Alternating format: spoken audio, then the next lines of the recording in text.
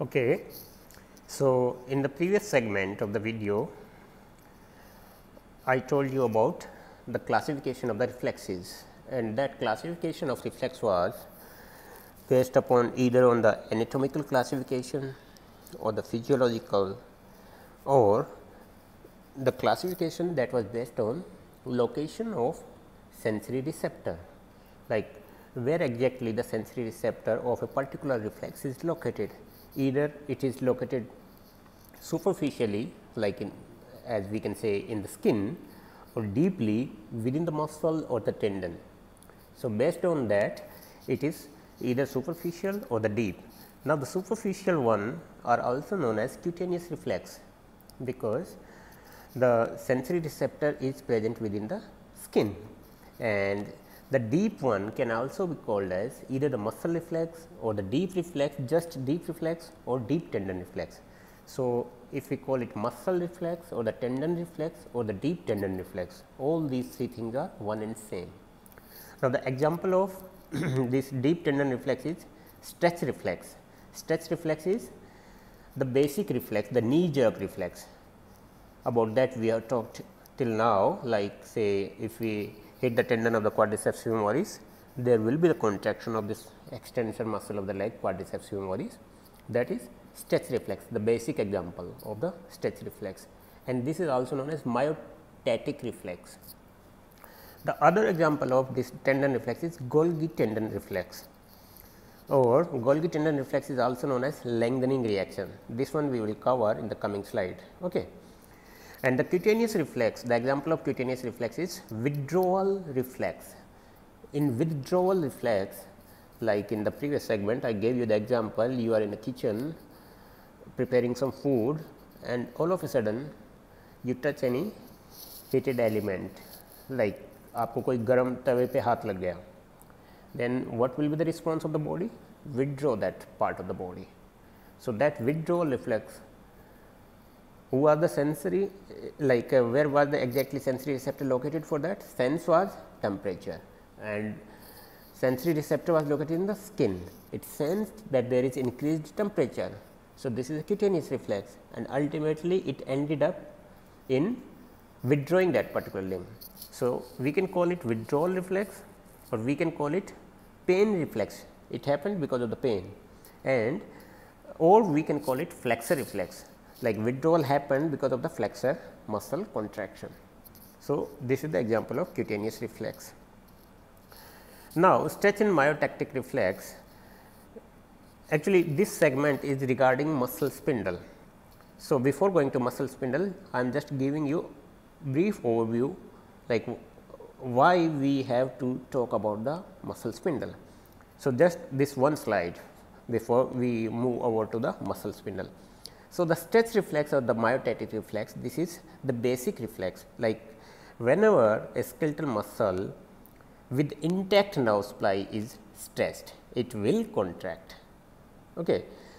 It means whenever a skeletal muscle with intact nerve supply is stressed or provided the stimulus, it will contract. So, what is the stimulus? Stimulus is stretch of the muscle. What is the response? Response is contraction of the muscle which is being stretched. And who is the sense organ, or who is the sensory receptor? This sensory receptor is present within the muscle itself, and the name of this sensory receptor for the stretch reflex is muscle spindle. It is part of the muscle. Okay. And where exactly it is located? It is located in the fleshy part of the muscle, and fleshy part of the muscle is the middle segment of the muscle. The peripheral end forms tendon on both the sides. So, the middle part or the middle fleshy part, where exactly this sensory organ for stretch reflex is located, and this sensory organ is called as muscle spindle. And which kind of the neurotransmitter is released in this reflex arc? Glutamate, and glutamate is, as we all know, it is excitatory neurotransmitter. Okay. And this reflex, the stretch or myotatic reflex, is best known as knee jerk reflex, knee jerk reflex. So, now coming to muscle spindle. Before we read all these slides, let me try to explain you by drawing a diagram. Okay, where exactly? Okay, Here we will try to draw the diagram. Say I will try to draw the diagram of muscle, okay, skeletal muscle.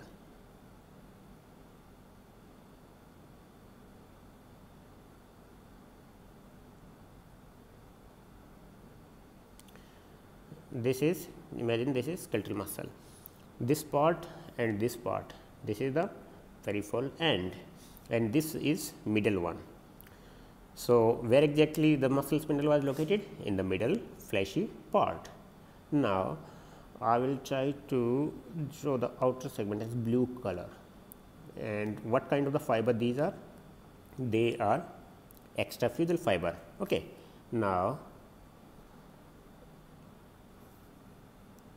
in between the middle one, a spindle shaped structure of the fibers. It gives the appearance of spindle, this green one, this entire green one. This is muscle spindle. Okay. This is muscle spindle, and the fibers which form this muscle spindle, they are known as intrafusal fiber. Okay. They are known as intrafusal fiber. Now, these intrafusal fiber, I will just rub it off and try to clear the pen marking. Say this one. Now, we will just try to draw the diagram of muscle spindle. Forget about the extrafusal fiber. Muscle spindle, it is made up of the interfusal fiber. Okay. Now, the interfusal fiber are further divided into two types.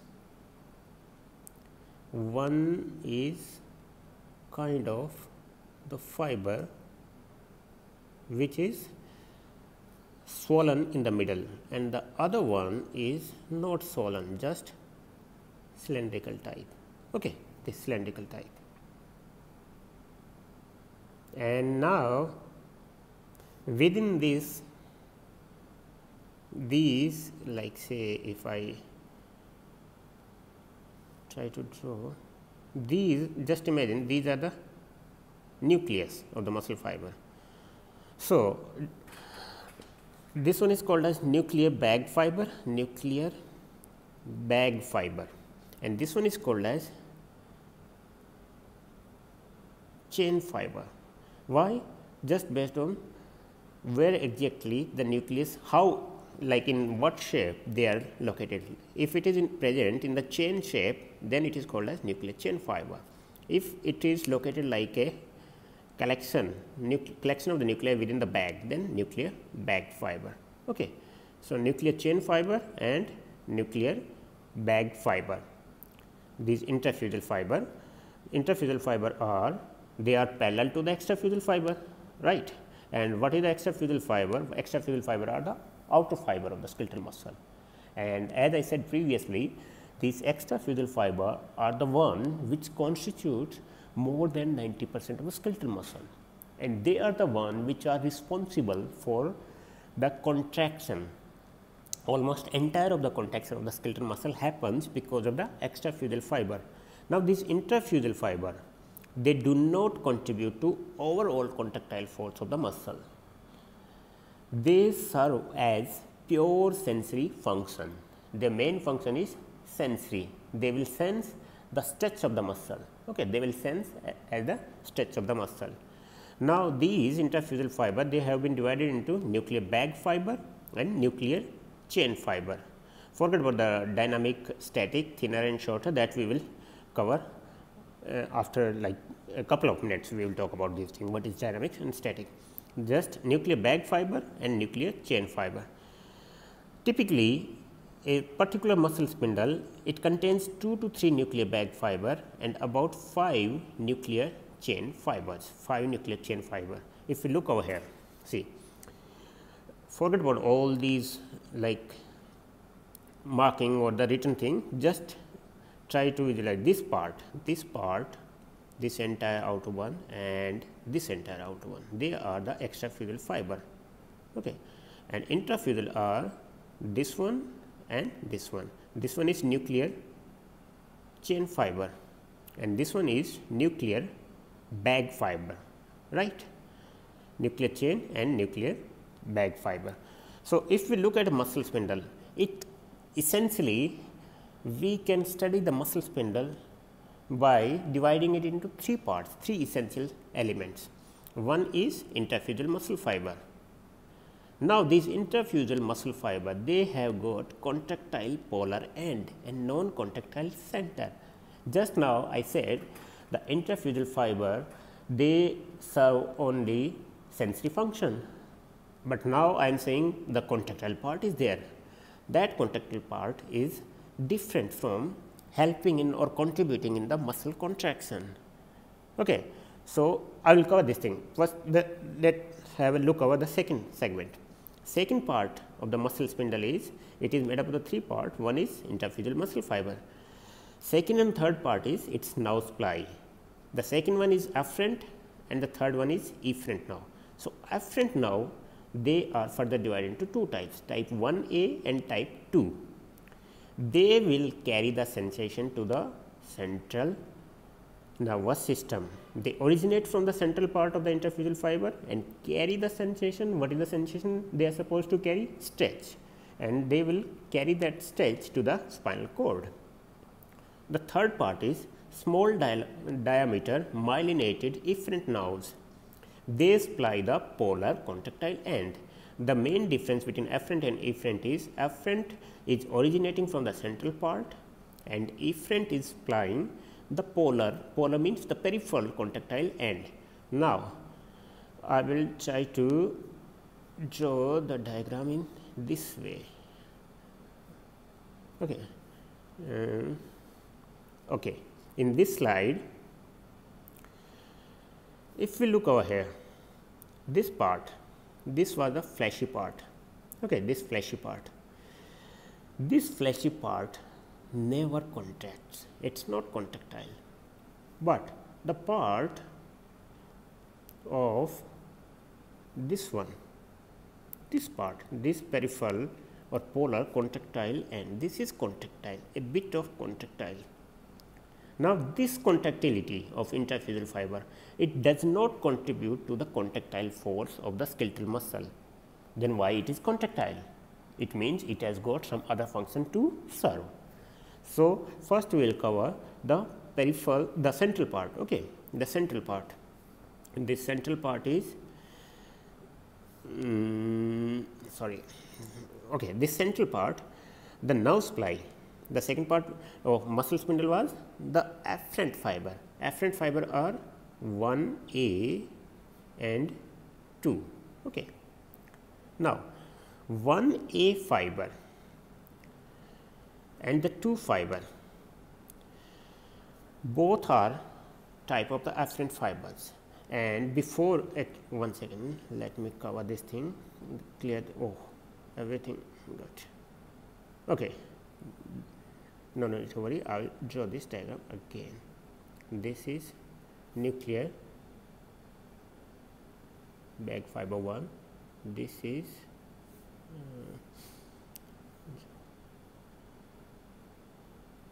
nuclear bag, one nuclear bag fiber. Okay. Now, I will try to draw two nuclear bag fiber. Why? Because nuclear bag fiber is further subdivided into dynamic and static. Now, it is very essential to understand dynamic and static. Just imagine you are stretching a muscle. Muscle is in a resting condition, you stretched it. So, the part of the stretching, initial part, when it was in a resting condition and you applied the stretch and you applied a certain force to stretch it and you maintained that force, the same amount of the force for some time. So, initially when it changed from resting to stretch, that part is called as dynamic stretch, and you maintained that constant amount of the force of the stretching for say 2 minutes. So, in that 2 minutes, the initial few seconds, from 0 to, say, you provided some sort of the force from 0 second is the initial point, 0 second to within 2 to 3 seconds you provided the maximum force. So, initial 3 second that constitutes the dynamic part, and after the 3 seconds you kept on applying the same amount of the force for stretching for 2 minutes. Now, stretching is happening, right, the muscle is getting stretched, but that force is not changing, that is called as static stretch. So, nuclear bag fiber are of two types, one which responds to the dynamic one, dynamic stretch. It means whenever there is change, see, you initially the muscle was in resting condition, you provided the stretch, then you kept on applying that constant amount of the stretch for 2 minutes and then you released it. So, the initial starting point when you are providing the stretch and the final point after 2 minutes, at the end of the 2 minutes, last 1 to 2 seconds, when you are removing that constant force. These both things are the time when the dynamic nuclear bag fibers will be the one which will sense this change in the stretch. Okay. And throughout that in between part, the 2 minutes constant stretch, that will be sensed by nuclear static fiber as well as nuclear chain fiber. Nuclear chain fiber, they are just concerned with the static stretch. This nuclear chain fiber are just concerned with the static stretch, but nuclear bag fiber are of two types, one is for the dynamic, other one is for static. Okay. Now, we said there are two types of the afferent fiber which goes to the spinal cord. So, 1A, first of all they will go from the central part. So, 1A, I am trying to depict the 1A with this green color. 1A fiber takes the sensation from all the three types, whether it is dynamic nuclear bag fiber or static nuclear bag fiber or nuclear chain fiber. That is, the sensation is carried by 1A. Now, this 2A fiber, they carry the sensation from the central, obviously they will carry from central part, they carry the sensation from chain fiber and nuclear static bag fiber. So, 1A supplies all the three, whether this is the dynamic nuclear bag, static nuclear bag or nuclear chain fiber. 2 carries the sensation from the static component only, and static component is sensed by nuclear chain fiber and static nuclear bag fiber. Okay. So, if we look over here, say where we will go back to the slide where all these things are mentioned. See, before going to that thing, intrafusible muscle fiber form the muscle spindle, that we all know. Sensory receptor for stretch reflex in the skeletal muscle is this is the muscle spindle. Both ends of the muscle spindle are connected in parallel and with the extrafusible fiber.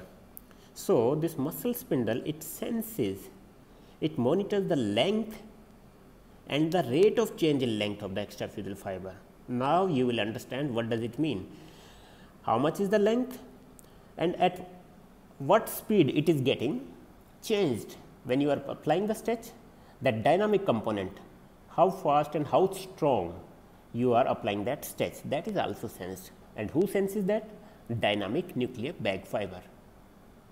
Okay, dynamic nuclear bag fiber. The static nuclear bag fiber and nuclear chain fiber sense the change in the length, whether it is stretched or not, static component, right, and rate is sensed by the dynamic component. So, muscle involved with the fine movements, the muscle who is involved with more finer movements like the hand muscles, we have to perform so many fine movements with the help of the hand. So, these muscles of the hand, they have got the maximum number of the muscle spindle, because they have to sense the change in the length and the rate of change in length both. Okay. So, this one 1A afferent fiber, if we look over here, this one. Two kind of the sensory nerve endings are there in each spindle. One is single primary ending, that is the group 1A, and up to 8 secondary ending, that is the group 2. 1A afferent fiber, it wraps around the center of dynamic and static nuclear bag as well as the nuclear chain, all the three components. And group 2 fiber, it wraps around just the static nuclear bag fiber and nuclear chain fiber. So, group 2 we can say the type 2 fiber do not innervate dynamic nuclear bag fibers, So, what is the function of 1A? 1A is very sensitive to velocity of change in length, okay, that we discussed, like from resting to you provide the stretch, there will be velocity of change in length, dynamic response. So, they are responsible for dynamic response and they provide information about the speed of the movement and like what is the speed of the movement, at what speed the change in the length of the muscle is happening. So, it allows for quick corrective movement, accordingly body will do the corrective movement. Now, the second part was steady state, static response. This activity or this is also called as tonic activity of group 1A and 2.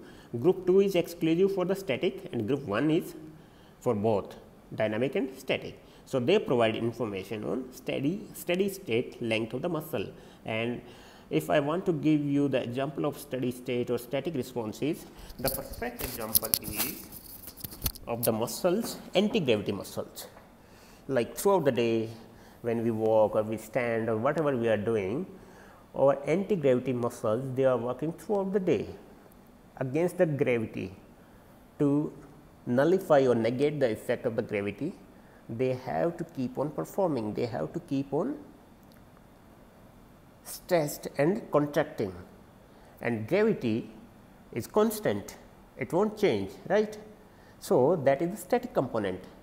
Throughout the day, a constant amount of the stretch will be there on these muscles, anti-gravity muscles, and it will keep on contracting. ऐसा कोई भी मौका नहीं आएगा तब relax हो जाएगी, उन्हें कॉन्ट्रैक्ट रहना ही पड़ेगा to negate the effect of the gravity, right, to negate the effect of the gravity. इस चीज़ में आपका ये काम आएगा जो हमने अभी कुछ टाइम पहले पढ़ा था कि muscle spindle is made up of the इंटरफ्यूजल fibre. एक तरफ तो हम कह रहे हैं it is made up the इंटरफ्यूजल fibre and इंटरफ्यूजल fibre do not contribute to the contractile portion of the skeletal muscle, और दूसरी तरफ हम कह रहे हैं कि इंटरफ्यूजल फाइबर का जो पेरिफेरल एंड होता है वो कॉन्ट्रैक्टाइल होता है. अब उसको डिस्कस करते हैं कि क्या होता है, व्हाट डज इट मीन. उससे पहले आपको ये देखो, ये muscle spindle it is of 3 part. One was interfusal fiber that we covered, nuclear bag and chain. Second was afferent 1A and 2. Now, the third one is efferent fiber, and efferent fiber only one type, gamma motor neuron. Alpha motor neuron was going to extrafusal fiber, and the gamma motor neuron is going to this one, intrafusal fiber. Now, these gamma motor neurons, based on whether they are innervating the nuclear bag, dynamic nuclear bag fiber, or the dynamic either the dynamic component or the static nuclear bag fiber and nuclear chain fiber, they have been divided into 2 types, dynamic gamma motor neuron and static gamma motor neuron. It means the gamma motor neuron which supply the dynamic nuclear bag fiber, they have been named dynamic gamma motor neuron, and the gamma motor neuron, they are still the gamma motor neuron which supply the static nuclear bag fiber and all the nuclear chain fiber, they are called as static gamma motor neuron. So, what is the difference of like dividing gamma motor into dynamic and static? The activation of the dynamic gamma motor, it increases the dynamic sensitivity of group 1A fiber, and activation of static gamma motor neuron increases the tonic level of activity of both group 1A and 2 fiber. It decreases the dynamic sensitivity of 1A. What does it mean? See, first we will look at this diagram. In this diagram, this is the example, I will zoom in. See, this is the diagram of skeletal muscle, and the blue one, outer one, this is the extrafusal fiber, and the inner one, this is the interfusal fiber, and these are nuclear bag and chain fiber, and in the central part, this wraps, these nerve fiber, they wraps around, and annular spiral, you can say, they are either 1A or 2 fiber, and this maroon colored nerve fiber efferent, they are innervating or supplying the peripheral end, they are the gamma motor neuron. Okay. Now, if we enhance or enlarge this component, see, look, this is, these two are nuclear bag fiber, and these three are the nuclear chain fiber, and out of these two nuclear bag fiber, this one is dynamic nuclear bag fiber and this one is static nuclear bag fiber. So, dynamic nuclear bag fiber afferent is 1A, and for static nuclear bag and nuclear chain afferent are both 1A as well as 2 type 2 fiber, right, type 2 fiber and type 1A. Nuclear bag has only one type of the afferent, that is 1A, that a nuclear bag dynamic one. Rest all they have two types, type 2 as well as type 1A. Now, the gamma motor neuron, which is just ending on the dynamic nuclear bag fiber, they are called as dynamic gamma motor neuron, and these one, the gamma neurons which are ending at static nuclear bag fiber and nuclear chain fiber, they are called as static gamma motor neuron. Now, let me explain you why they have become so complicated. क्या जरूरत पड़ी है ऐसे फालतू की बकवास करने की, राइट आती है ना ये फीलिंग. देखो, let me try to explain it. See, forget about nuclear chain fiber, we will try to understand the difference by drawing nuclear bag fiber. Two types of the nuclear bag fiber. First this one, okay, this one, just this part is the contractile end. First of all, why it is contractile? See, जब ये contract होगा, ये part contract होगा, जब ये part contract होगा और ये पार्ट कॉन्ट्रैक्ट होगा, तो सबसे पहले तो आप बताइए मुझे इस मिडिल पार्ट को क्या होगा. इस मिडिल को, ये मिडिल वाला पार्ट जो है, ये मिडिल वाला, ये स्ट्रेच होगा ना, कि ये इधर से कांटेक्ट कर रहा है, ये इधर से कांटेक्ट कर रहा है, दोनों साइड से कांटेक्ट हो रहा है, तो ये स्ट्रेचिंग होगी. स्ट्रेचिंग होगी तो यहाँ से सेंसरी जो रिसेप्टर होंगे, हम this one just imagine this is dynamic nuclear bag fibre, nuclear bag dynamic nuclear bag fibre. तो अब जैसे ही स्ट्रेचिंग हुई, पहले हमने स्ट्रेच किया, forget about this कॉन्टेक्टल and, extra फ्यूजल fibre है, हमने पूरी एंटायर मसल को स्ट्रेच किया, तो यहाँ पे सेंस हुई, यहाँ से 1A एफरेंट गया स्पाइनल कॉर्ड को, और ये गया 1A एफरेंट, राइट. और उसने क्या किया, अल्फा मोटर न्यूरॉन आपके गए एक्स्ट्रा फ्यूजल फाइबर में और उन्होंने कॉन्टैक्ट करवा दिया. जब कॉन्टैक्ट हुई मसल, तो किस डायरेक्शन होती है, सेंटर की तरफ होती है, राइट, सेंटर की तरफ, टेंडन की तरफ तो नहीं होगी ना. तो जब ये सेंटर की तरफ कॉन्टैक्ट हुई तो ये रिलैक्स हो गया ना, ये पार्ट रिलैक्स हो गया. अब जैसे ही रिलैक्स हुआ तो स्ट्रेचिंग नहीं है, तो एफरेंट फाइबर में एक्शन पोटेंशियल जनरेट नहीं हुआ. अब अल्फा अल्फा नहीं है, अब यहाँ पर एक चीज़ और है, वो है gamma motor neuron. Gamma motor neuron भी आ रहे हैं. अब गामा मोटर न्यूरॉन का क्या है, हमने जैसे पहले वीडियो में देखा था कि there are so much immense bombardment from the higher centres, तो वहाँ के साथ गामा मोटर आपके कनेक्टेड है. अब गामा मोटर अगर यहाँ पे स्टिमुलेट हुआ तो क्या हुआ, ये कांटेक्ट हुआ, ये किधर कांटेक्ट होगा, ये इस साइड कांटेक्ट होगा ऐसे, और ये वाला पार्ट ऐसे कांटेक्ट होगा. अब अगर गामा मोटर न्यूरॉन कांटेक्ट होता, स्टिमुलेट होता है और इस कॉन्ट्रैक्टाइल पार्ट को कर रहा है, तो what will happen to this central part, this central part will move this direction and in this direction, so it will get stressed. First of all, gamma motor neuron innervate कर रहा है peripheral and को, वो contract हो रहे हैं।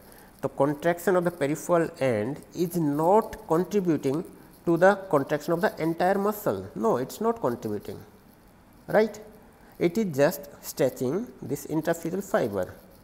First thing तो ये है आपकी, ठीक है। Secondly, because this gamma motor neuron they are stretching, gamma motor neurons stimulate हो रहा है तो पेरिफेरल एंड कॉन्टैक्ट हो रहा है, तो आपका सेंट्रल पार्ट स्ट्रेच हुआ, एंड सेंट्रल स्ट्रेच हुआ तो 1A एफरेंट में फिर इम्पल्स जनरेट हुआ। So we can say, just listen carefully, when there is stretching, it is sensed by 1A fiber, it will send the signal to the spinal cord. Within the spinal cord there will be motor neuron coming back to the entire muscle, we are talking about the entire muscle, and that motor neuron will be alpha motor neuron, and alpha motor neuron will go to the extraphyseal fiber and make that extraphyseal fiber to contract. Because the extraphyseal fiber is contracting, muscle is getting shortened in length, so that stretch has been nullified. अगर ideal condition होती तो ऐसा होता, but no, this is not the ideal condition. Ideal condition नहीं होती है, इसमें एक मोटर न्यूरॉन और है, that is the gamma motor neuron, and what is gamma motor neuron doing, it is इनर्वेटिंग the peripheral end of the intraphyseal fiber. It is not going to the extraphyseal fiber, it is going to the peripheral end of the intraphyseal fiber, and the peripheral end of the intraphyseal fiber are contractile. So, they are contracting, it means they are trying to move the central part away from each other. उधर periphery end वाला contact कर रहा है, ऊपर वाला कर रहा है, नीचे वाला कर रहा है, muscle will get stretched. Stretch होगी तो 1A fiber फिर stretch को sense करेगा, ये फिर signal भेजेगा. So, for a proper movement to happen, there should be coordination between alpha and gamma motor neuron. Otherwise, आपका ये tremulousness बना रहेगा, contact होगा, relax होगा, फिर उधर से contact हुआ, फिर दोबारा extraphyseal fiber ने contact किया, फिर उसने relax किया, gamma motor neuron आया, उन्होंने फिर stimulate करके stretch किया, फिर आपका reflex गया वापस stimulus, दोबारा contact हुआ. Actually, this alpha and gamma co-activation or alpha and gamma coordination is needed to refine or smoothen the movement. जो अपने physiological tremor होता है, अगर आप, there is a term that's called as physiological tremor. If you stretch your arm, like अब आप अपने हाथ सीधा करके देखिए, आपकी उंगलियां हल्की फुल्की थोड़ा सा tremor कर रही होती है ना, हल्की हल्की, जैसे एजिंग होगी थोड़ा ज़्यादा हो जाता है, बट फिर भी बिल्कुल कांस्टेंट एकदम स्टेबल नहीं होता है। अगर आप रिलैक्स करके छोड़ दो, अगर आप अटेंटिवली आप स्ट्रेच आउट करोगे तो नहीं होगा may be, but otherwise there is tremor, that physiological tremor, that is the physiological, the normal part, that happens due to this alpha and gamma coordination, कि कौन सा कम ज़्यादा हो रहा है उसके कारण होता है, that's normal one. Okay, now just consider the second example I will give you. One more example is, से आप जैसे, चलो ये नेक्स्ट स्लाइड में करता हूँ, अदरवाइज ये अपलोड नहीं होगी. ओके